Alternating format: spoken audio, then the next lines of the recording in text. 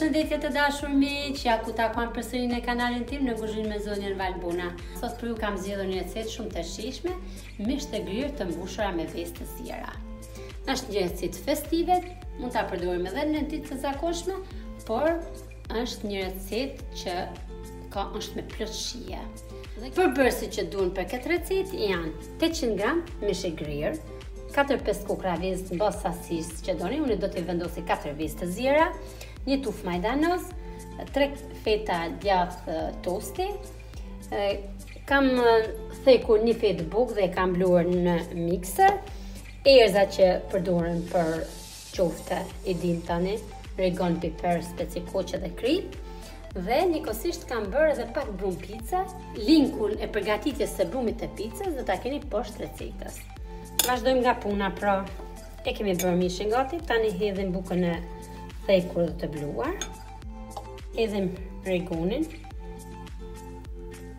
të gjitha erza do të me i shikur në bazë të sasisë e mishit, pra kemi 800 gram mish, prandaj edhe erza do pak më tepër se herë tjetër. Hedhim edhe një sasi piper, edhe pipirin kemi thënë është sipas dëshirës, mjafton. Tani hedhim edhe specën e koqë.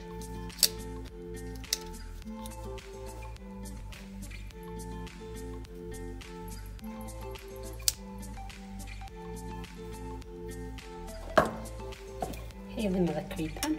Për këtë sasi mish, do t'ja hedhim një lugë çaj të plotë. Tani do ta agrim edhe Majdanozin, se kemi thënë gjithmonë për qoftet, Majdanozi i jep shumë shije. Do të thym edhe një vezë dhe do t'ja hedhim, sepse na ndihmon në mbështjelljen e mishit, dhe në fund do t'ja hedhim edhe erëzën, Majdanozin pra. Dhe do ta përzim, ta bëjmë tamam një qofte shumë të shijshme.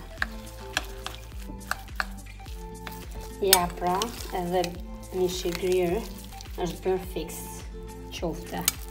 Tani do ta hedhim tek 1 litër kuzhine dhe vazhdojmë ja japim formën që dëshirojmë. Pra, formën do t'ja japim në formë katrore.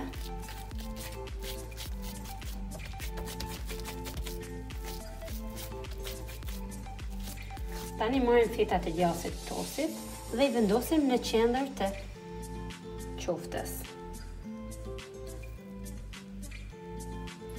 Dhe vazhdojmë dhe vendosim vezët.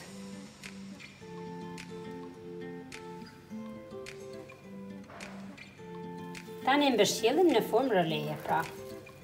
Do ta hedhni në këtë mënyrë dhe ta afroni pak me dorë, pra duke afruar me dorë pak a shumë. Në mënyrë që të bëhet në formë roleje dhe njëkohësisht të heqni mbrapa qesën e kuzhinës. Pra ja jep në këtë formë. Është shumë e thjeshtë. Do ta mbështjellim me letrën e pjekjes. Do ta vendosim në furrë për 5 deri në 10 minuta.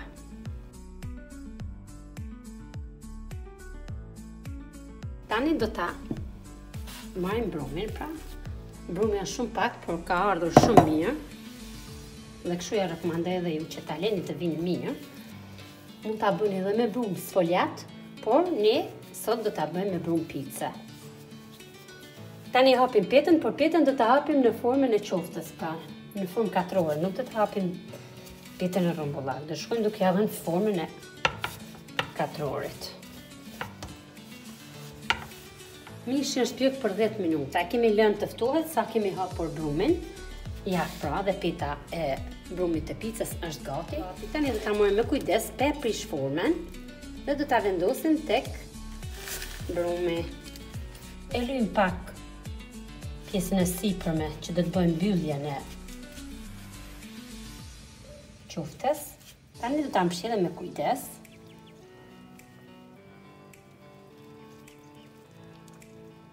E kemi vendosur tek tava që do ta pjekim, tani e lyjm me pak vezë sipër.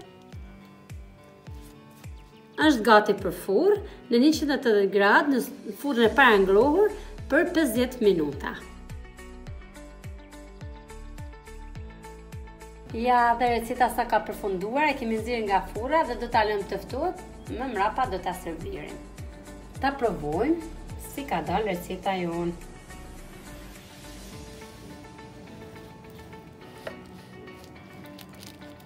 Që kemi gatuar me shumë dashuri.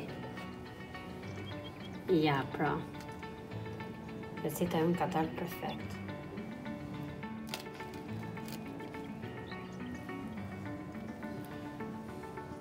Ja, pra të dashur miq, edhe receta jonë ka dalë shumë e shijshme. Duke ju falendruar shumë për ndjekjen që më bë, mos harroni ta gatuni këtë recetë, njëkohësisht edhe të bëni subscribe të kanalit tim. Shihemi në videon e radhës, mirupafshim.